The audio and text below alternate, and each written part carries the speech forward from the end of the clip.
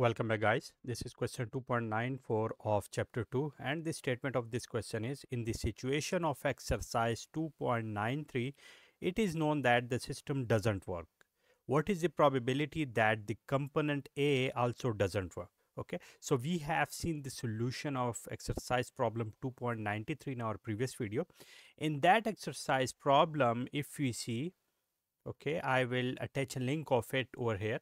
So we can see that the probability that the system works was found out, and it was 0.751.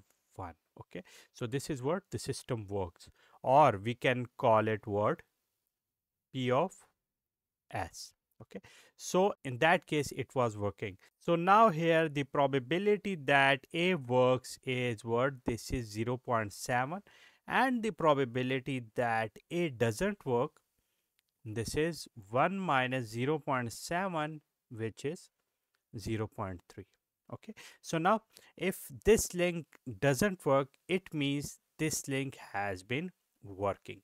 If any one of this doesn't work, it means the system is not working because these two are cascaded.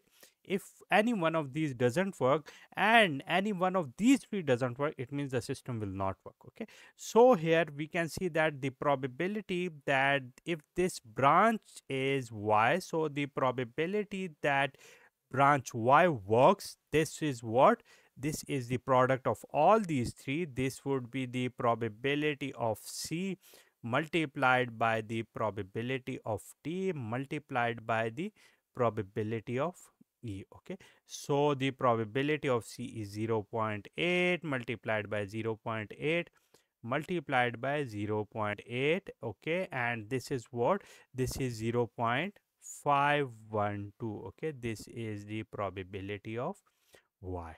Okay, similarly the probability that this system doesn't work will be what, it would be the complement of this works, and it would be 1 minus the probability that the system works. Okay, so it would be 1 minus 0.751. Okay, so it is here. Now in order to find here the probability that the component A also doesn't work, in which the system is known to be not working, here this is the conditional probability, in which we want to find out the probability that A doesn't work given that the system also doesn't work.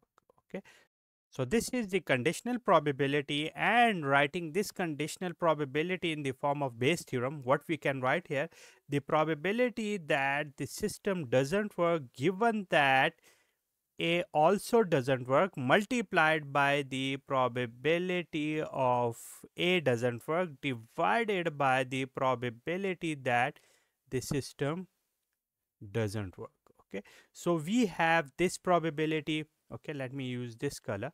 We have this probability which is given here.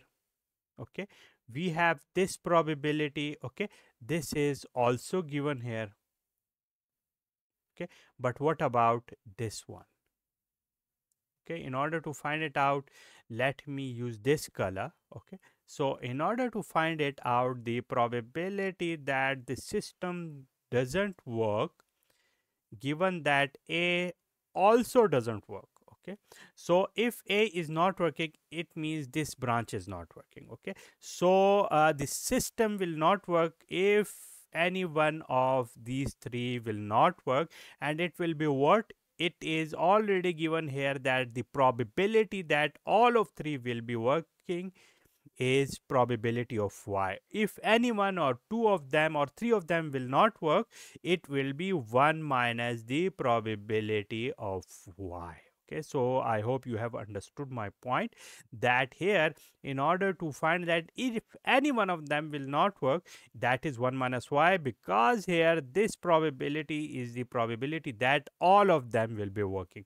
So in order to find it out, it would be 1 minus 0.512. Okay, so let me move down somehow to put these values here. So let me put these values here. Okay, using this green color as well. So this one would be 1 minus 0.512. Okay, this is for this one. For the probability of A complement, this is 0.3. Okay, whole divided by the probability that it doesn't work. It is already given here as well, and this is 1 minus 0.751.